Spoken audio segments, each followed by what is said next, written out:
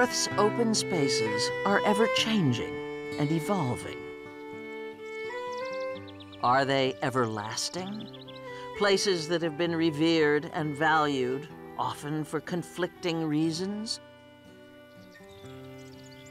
Nature's beauty and bounty, are they as compelling as they are competing? Conservation.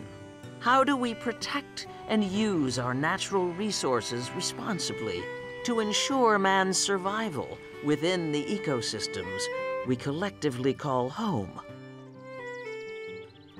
Questions, to be sure. A community embraces these challenges in search of answers, in a refounding of their centuries-old traditions. Here, on the banks of the Shenandoah River, in the shadow of Virginia's Blue Ridge Mountains. It's a race against time.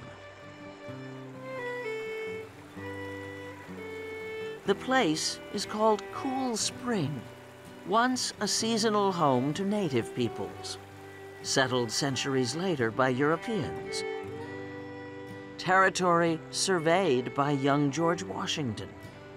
A Civil War battlefield where hundreds took their last breath. Sacred ground, to be sure. The community is a Cistercian monastery, now owned and cared for by the monks of Holy Cross Abbey.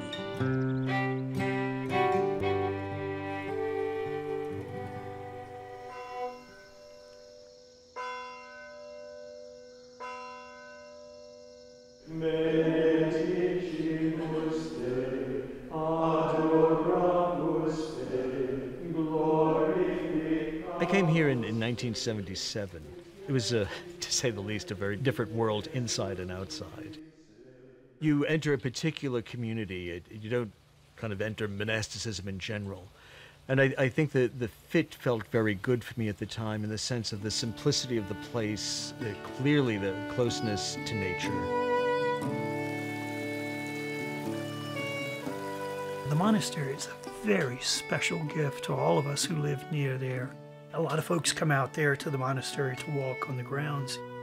It's a safe place that you're quite comfortable in. It's a place to recreate. It's a sense of place that it's like home. It's like that welcoming sense of home.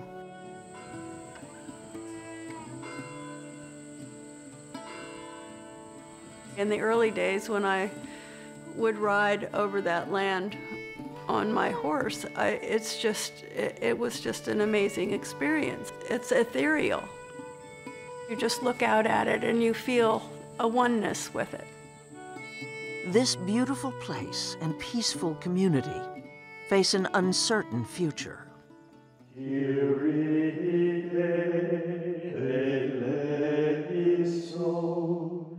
Their way of life is in jeopardy as numbers dwindle, and the fate of the land rests with the whims of future owners. But it's their way of life that somehow contributes to the fragility of their future.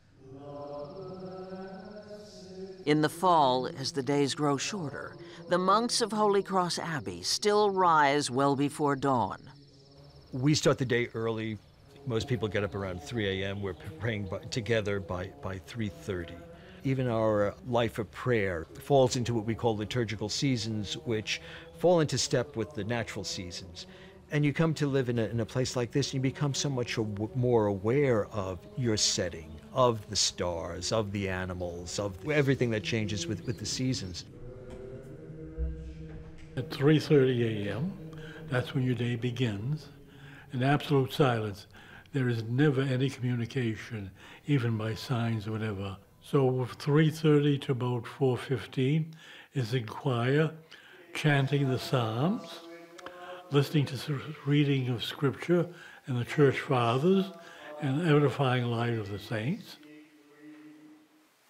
This daily ritual goes back centuries. These monks belong to an order directed by the rule of Saint Benedict.